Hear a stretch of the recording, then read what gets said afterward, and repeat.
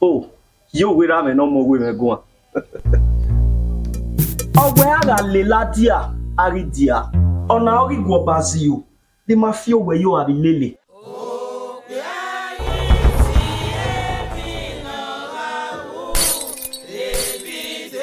Ask not what your land can do for you, but what you can do for your land, says John Kennedy.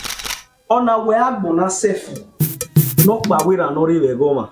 Erene now siakwete, o devil. Initiative is the ability to do what is worth doing without being told or supervised. It don't break babo.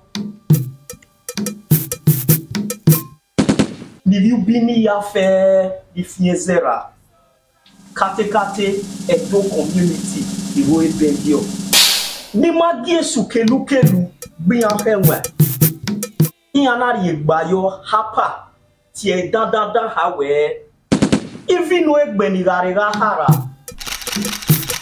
Emina uneru, era uneru. It is big, it is huge. Ladies and gentlemen, it gives me great pleasure to announce that the Edo Community Belgium IGUE Festival 2023 is here again.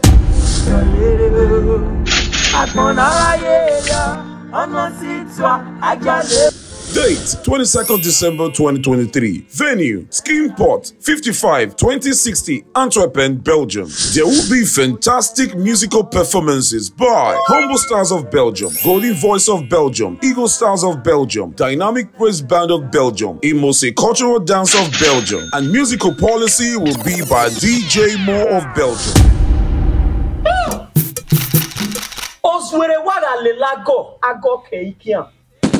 Special kudos once again to Edo Community Belgium. The pride of man is in his tradition. Wana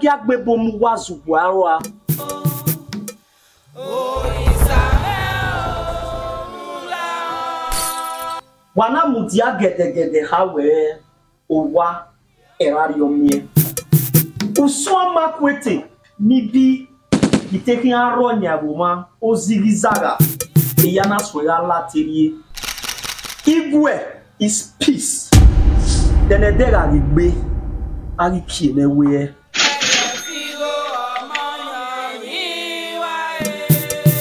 That same day, Kemi no UBK ra no mwegboku kumaku no hiaya nyunyim bi pedagbowa Bogbon na riye gberiye na ari swele lubi bari pepe.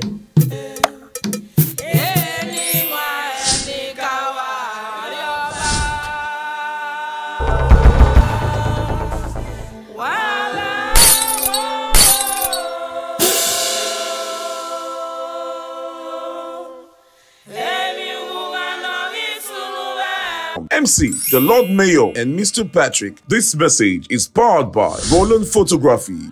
Edo Community Belgium IGUE Festival 2023, upholding our cultural heritage. See you there.